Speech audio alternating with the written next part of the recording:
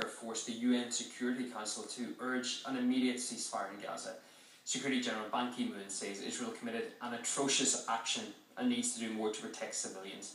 But some didn't hold back with their words. Turkey's Prime Minister accused Israel of barbarism surpassing that of Hitler. US Secretary of State John Kerry is expecting in Egypt to support regional efforts to reach a solution, and my colleague Sean Thomas discussed the trip with former CIA officer Dr. Charles Cogan. There's not going to be peace as long as Netanyahu is Prime Minister. He doesn't want it.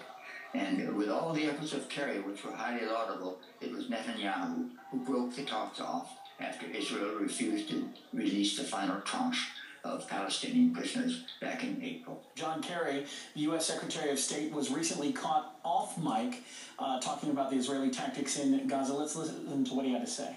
It's a hell of a pinpoint operation. It's a hell of a pinpoint operation. Right.